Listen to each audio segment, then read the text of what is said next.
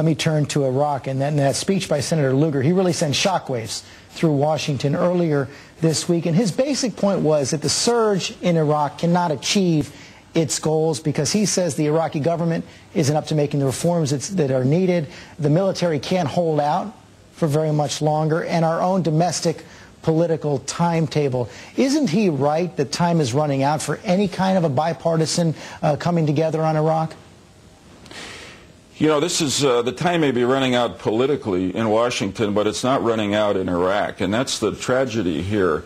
The fact is that the surge has just been fully implemented in terms of personnel being there. On the facts, reduced violence in Baghdad and incredibly reduced violence in Anbar province to the west, which al-Qaeda in Iraq was in control of about a few months ago. The surge is working. So you might say that in Iraq we've got the enemy on the run, but for some reason in Washington a lot of politicians are on the run to order a retreat by our troops even as they are beginning to succeed. And I think that's just plain wrong, contrary to our national security, and unfair to our troops that are fighting it. Let's wait till September, which we said we would do, when General Petraeus and Ambassador Crocker come back and give us a first-hand report. Yeah, we have also seen, at least in the past, that whenever U.S. troops left an area, the violence returned because the Iraqi forces aren't up to it. And it's just clear, at least so far, that the Iraqi government hasn't been willing to meet any of the benchmarks that you and the Senate have called for.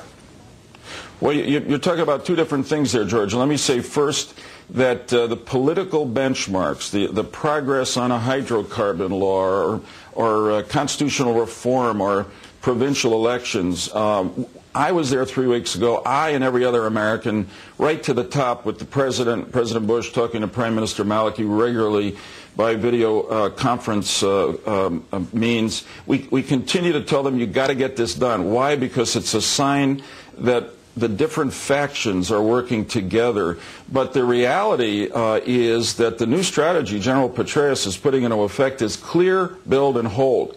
Clear neighborhoods of terrorists, start to rebuild those neighborhoods, and hold them largely with Iraqi security forces. And that is being done. Half of Baghdad is now under our control, under the Iraqi security force control. Almost all of Anbar, which, as I say, was about to become the base for al-Qaeda in Iraq, and now is under coalition control with the support of Sunni tribal leaders, and we've got enough forces there now to chase our enemy, which we haven't done before.